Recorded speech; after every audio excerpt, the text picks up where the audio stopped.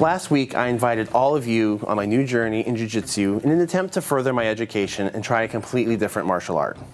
For those of you searching for an art, you know that the options are endless. Karate, Kung Fu, Taekwondo, Judo, Ju Jitsu, Brazilian Ju Jitsu, Muay Thai, etc. Even more daunting than this list is the realization that each one of those can be broken down further into subcategories and different versions of the parent art. As part of this video series, we're going to be taking some looks at different arts. And since I'm in the process of learning brand new history, it seemed appropriate to start this video off with exploring the different types of Ju Jitsu.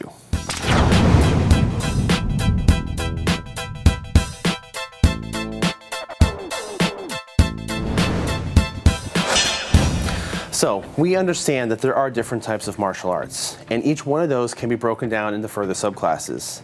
Now, if we want to complicate this even further, we can take into account that some styles are derivatives of others. For example, Aikido was derived from traditional Japanese Jiu-Jitsu. Brazilian Jiu-Jitsu was also from Judo, which is also from Jiu-Jitsu. Wing Chun was descended from White Crane and other Kung Fu styles. You can trace a lot of arts backwards and find that they had a parent art, or many times a mixture of ancestral influences. So how do you choose which version to pick and which one to go with? Simply by understanding the differences between them. Today we'll be talking with Shihan Bill Wood and explore the different types of Ju Jitsu. My name is Shihan Bill Wood. I've studied many different styles, especially when I was younger. First, when I was a kid, I was exposed to boxing. Then I was exposed to Shotokan karate. Then I was exposed to Judo, and the Judo was something that I took a great affinity to for many years, Judo and wrestling.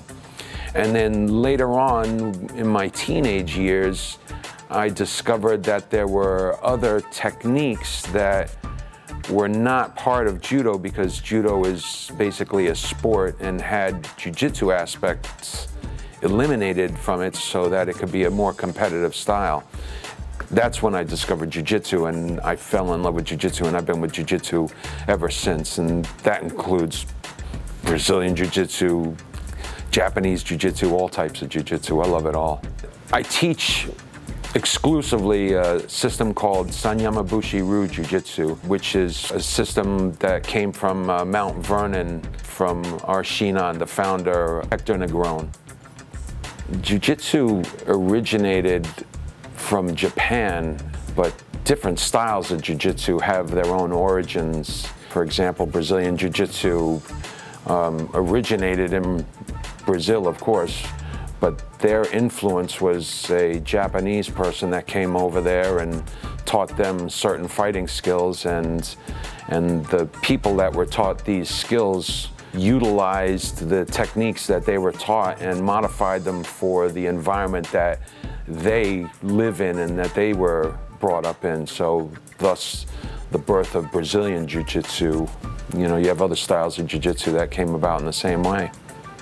Jiu-Jitsu differs from other arts such as karate and many other styles, Taekwondo, in basically the first difference is in the country of origin that these arts are from. For example, Taekwondo, Hapkido were basically Korean martial arts. Jiu-Jitsu, Aikido, Judo were Japanese arts. And then you have karate that is basically from Okinawa, and that has Chinese origins as well as Japanese origins.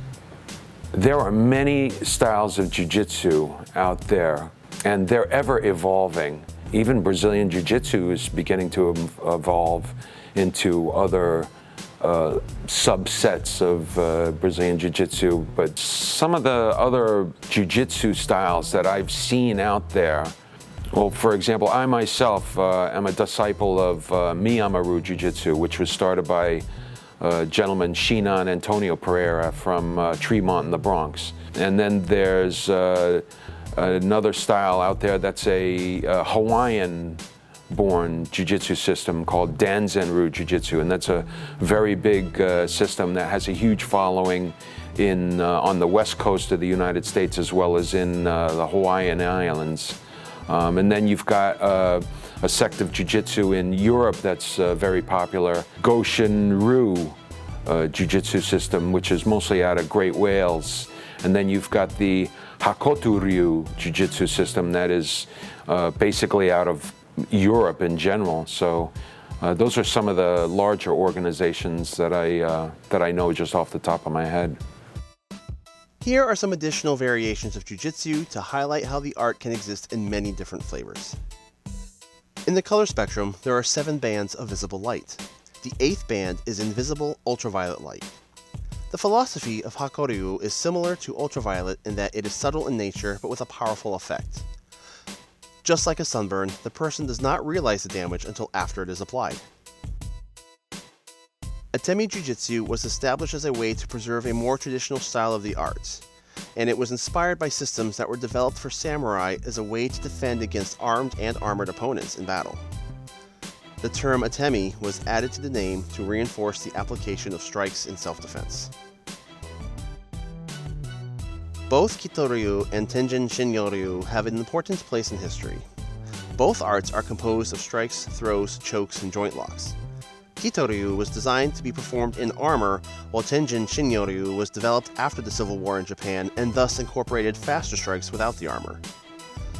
However, both arts are considered to have been the inspiration for Kano Jigaro and his foundation for the modern system of Judo.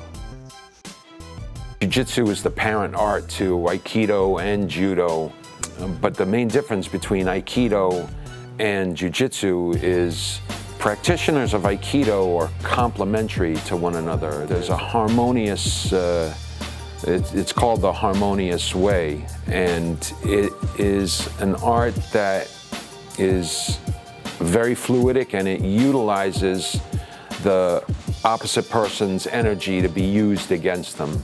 Whereas Jiu-Jitsu doesn't always utilize the opposite person's energy. Sometimes they meet force with force. And that's the main difference between the two.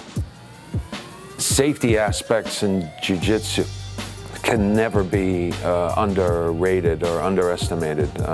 First and foremost, it would be the supervision of the instructor of its students to make sure that nothing unsafe is occurring or is even about to occur. Part of that is, you know, the wearing of protective padding, and the other huge part of it is the mat and the flooring. And being that in our style of Jiu-Jitsu, I have many throws, many locks, takedowns are part of our art and part of almost all Jiu-Jitsu arts. I have a nice gymnastics spring floor that I built on my own, designed it on my own. I bought these 4-inch gymnastics spring coils that me and a couple other students, we had a production line that we bought, you know, a bunch of 4x8 sheets of wood, and I made a template where we put in all the drill holes and we installed all of the springs ourselves. We put down the floor, and then looking at it, I said, you know what, I'm going to need a way to tie these all together so that it's a single piece of solid structure that's floating. So I said, no, let me get another layer of wood, and I crossed over the top so that every single 4x8 underneath were interlinked, and put them together, put my judo mats down. I said, you know what, I don't like the spaces between the mats that can occur whereby toes can be broken, fingers can be broken if they catch between. So then I said, let me get a nice single piece of vinyl to put over that. And then I said, let me make sure that vinyl's got Velcro on the edges, and that's the way I keep the mats together and keep all of us safe.